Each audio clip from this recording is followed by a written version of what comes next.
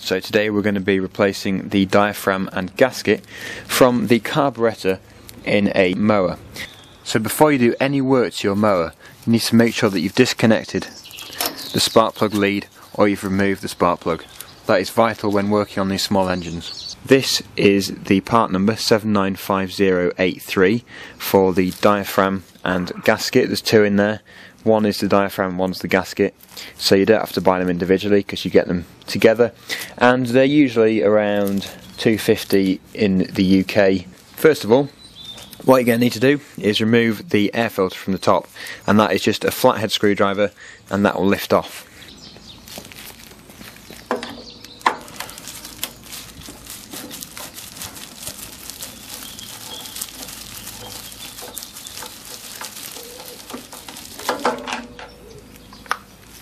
And then make sure you put that somewhere safe so you can't lose it.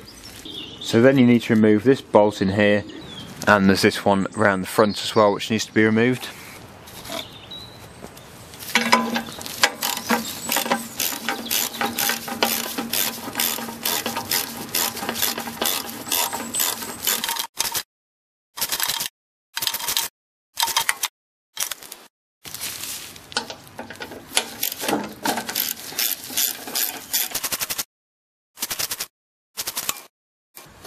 So once you've removed both the bolts, you can then gently remove the fuel tank, and you'll see that there is a linkage which runs to the butterfly in the carburetor, and this just needs removing. So to do that, just twist the tank and it will come out like that. Okay, so now we've got the fuel tank off, you can now remove the screws which run around the carburetor. So just slacken each one off a bit. Probably not a good idea to go around in a circle because you might crack the carburetor. And then just, when you've slackened every single one off, just go around then and remove all the screws completely.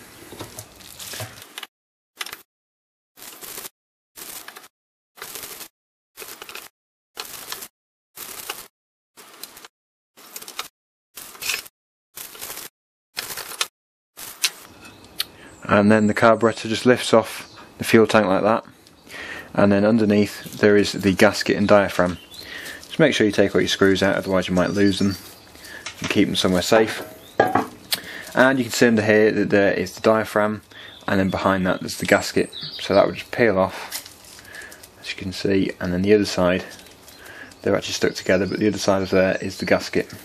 So you can then remove the gasket and diaphragm. So just peel that off, and then underneath you need to inspect for any damage. I don't know how well you can see this, but in there you can see there's some dirt, probably some soil or something, and also by the looks of it, it's got water in it, and that would explain why this engine wasn't running properly. So what I'm going to do is just clean all this out, and if you've got the same problem, make sure it's all clean, spotless, and then we can then reinstall the new diaphragm and gasket. Put it all back together again, put it on the mower, and then we can test it and see if it's working. And it should be, because I can't see any other problems with it, and this is a likely cause of it not working properly. So I'm just going to clean this out. Okay, so once it's all clean, then you can put your diaphragm and gasket on. So remember which order to put these on. It's diaphragm first, so you just need to lay that on, and it can be quite tricky to line up the holes. And then, after the diaphragm, you put the gasket on, still making sure that all the lines, all the holes are lined up. Okay, so that's the diaphragm and gasket on. You can see I've cleaned the underneath of the carburetor. Don't know how well you can see that, might be a bit out of focus, but it's all clean in there. So now, you just need to make sure it's all lined up.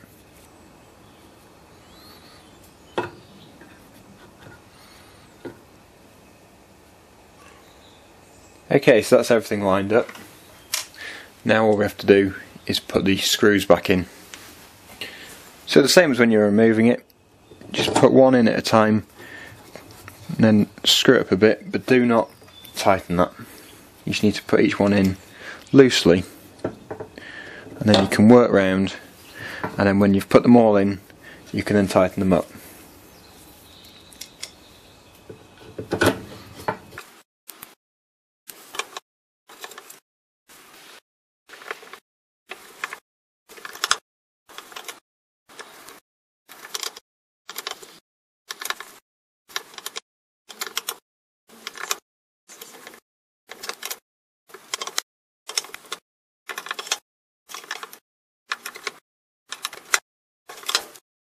So there it is, the gasket and diaphragm is now installed, and I've put the carburetor back onto the fuel tank, and now this is ready to go back onto the engine.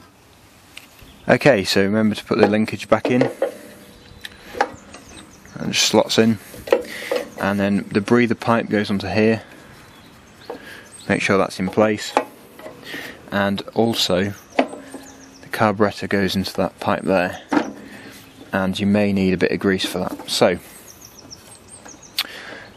now it's all in place, we can then put the 2 bolts back in, and then we can put the air filter back on. So just put each bolt in finger tight for a start, and then you can tighten them both up. And also make sure you've actually got it in the thread, because if you don't, you'll strip the thread, and because it's going into aluminium, it will take all the threading out of that aluminium case.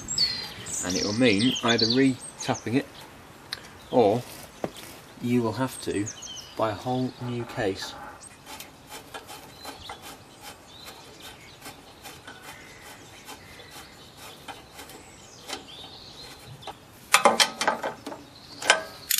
Finally, you can then put the air filter back on, and make sure you put this on the right way around, because it's a common mistake to put the V shape at the front. And to be honest, I've never understood why so many people have done that, but the correct way is to have it this way around, with the flat at the front. So once you're done, you can reattach the spark plug and start it up and give it a go.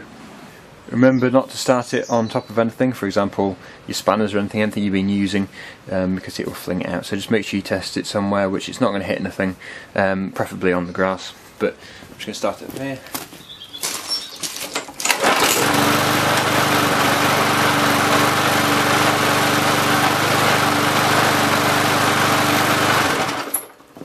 And you can see that's running smoothly and it's not pulsating anymore, so that luckily has fixed the problem, and hopefully that's also fixed the problem with your mower as well.